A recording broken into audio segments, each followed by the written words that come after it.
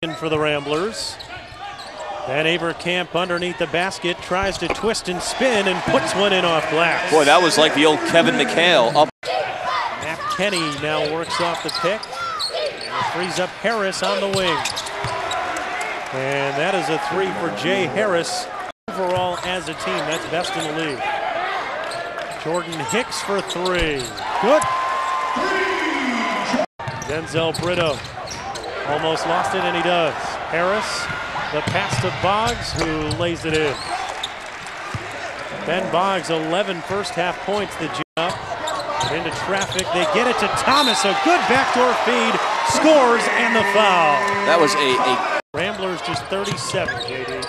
We're still trying to get some verification. Another easy basket for Valparaiso. Trying to get some.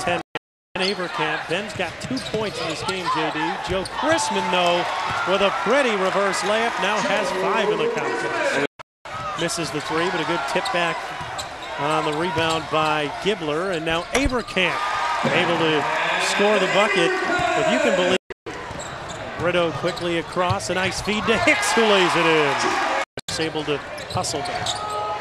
He takes the three on Chrisman, and that was a pretty shot. Whoa, Chrisman was position Butler on Saturday. It just is going to show Loyola how they're going to have to play to beat the best teams in the Horizon League. And now the scorer's table gets hit as Shelton crashes into it, but on the other end it results in a basket for John Gack.